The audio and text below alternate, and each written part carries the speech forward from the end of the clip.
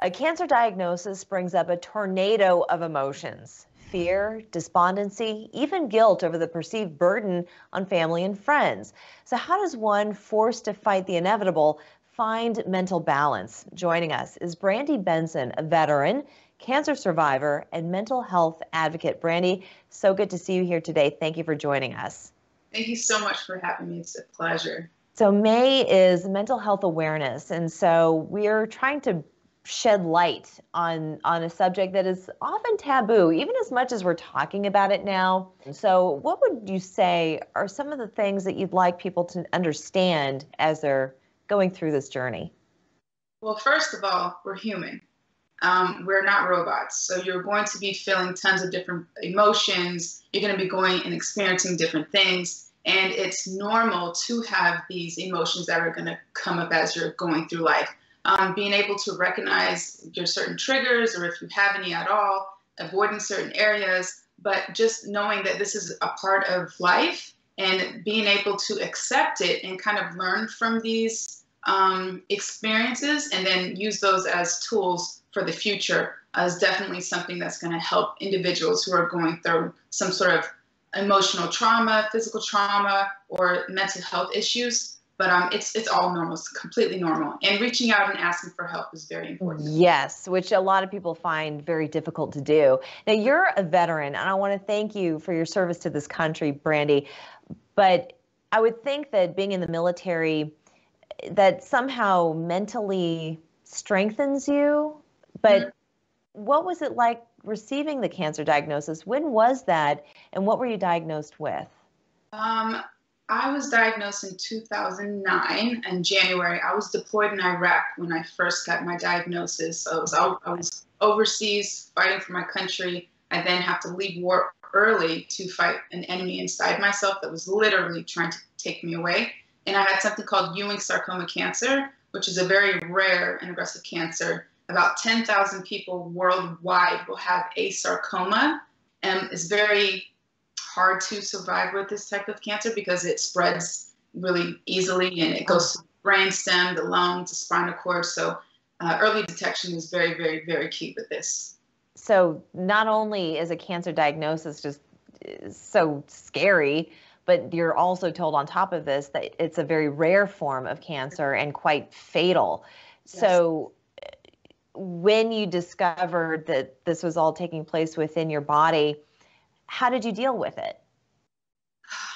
Well, a lot of people ask me that. And first of all, I was in denial because I was only 24 when I got the diagnosis. I didn't know that it was possible to have cancer in anywhere else but the breast or the brain or lungs or the brain brain cancer. It's probably because that's really kind of out there in the news right now, and that's all we know about. So when I got cancer in my leg, I didn't know that was something that was possible. And so I was in denial for a very long time until I saw it just getting bigger and, I was getting sicker. I was in denial for a long time. But as time went on, I did have to accept the diagnosis and kind of push on. But I was depressed. I was scared. I had a lot of anxiety. I was hopeless. I had a lot of individuals who I was confiding my feelings into, and they would pass away.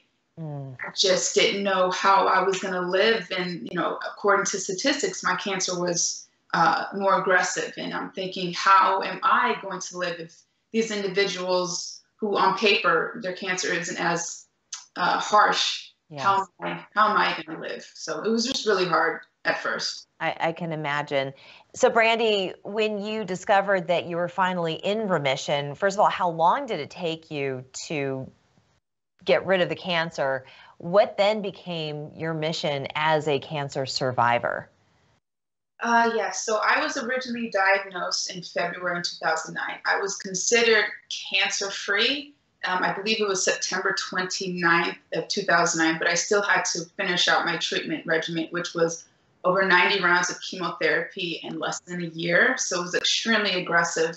But after cancer is over, everything is done, like the really hard part is the mental wellness and having the tools or the skills or the coping skills to kind of deal with the scan anxiety or the depression, survivor guilt. those types of issues. I had a lot of that going on, and it took quite some time to find some resources that I felt were beneficial and fit my style and complemented me. But after cancer is over, it's kind of the real deal starts to happen, and that's trying to keep the cancer away. It's almost like your mind is so consumed while you're in it, and you have a support system, you have doctors, you have people who are around you constantly trying to eradicate this cancer from your body. But then once it's gone, you're unleashed into the world, and then you just have to kind of figure life out. Yes, exactly. And so there's no blueprint really, because everyone's different. Everybody's body responds to treatment different. When you get into chemotherapy and treatment, you're one person, but that individual prior to that is no longer the same person. So you leave completely different. You just experience an immense amount of trauma, either the physical aspect of surgery, or your friends might have passed away and you watch that happen. So you completely change, and it just takes a lot of time and understanding that it's okay, to have this going on right now. And as a result, you develop some coping skills. So when we come back after the break, I want to hear what those coping skills are and how you're helping others in the community get through this experience. We'll do that in 2 minutes. Don't go anywhere. Welcome back. During the month of May, we're shedding light on mental health awareness. We have been talking with Brandi Benson. She's a veteran, she's a cancer survivor, and she's a mental health advocate. And you've just been sharing your story of once upon a time living a normal life, joining the military, being deployed, and then having to come back after being diagnosed overseas, which in my mind is just frightening enough, being in the middle of a war zone and then having to receive this kind of news. But then the cancer, after very aggressive treatment, went away. You came out of it a new person. So what were your coping skills, and what are those skills that you can impart on others who are watching this right now? So I believe you have a couple of different choices. Okay, so you could live in the past and just be kind of obsessed with what used to be, how things used to be, or you can now embrace this new individual who you are, because again, you're not the same person. You just experienced a huge amount of trauma, so you're different. You're a different person. Your experiences are different. So just learning this new individual. For me, I had a muscle taken out of my leg, so I had to learn how to do physical activities again. I had to learn how to love myself again. I had to learn how to walk. I had to learn what is this new Brandi Benson? What is she capable of doing? So you got to explore these different avenues of who this new person is, because you're not the same person you were before you were diagnosed. So that's first thing, is rediscovery. And the different coping skills I used was I went to a lot of counseling. I did sessions. I was able to find peace in the beauty in being vulnerable, because it's so important to ask for help when you need help, and not to feel ashamed of asking for help or letting people know that you aren't feeling well. Journaling, meditating, exercising, eating well, just doing the things that you feel that are going to be the best for you to be the elite version of yourself. But you just kind of have to, reorganize that so it fits your new style of the new individual that you are.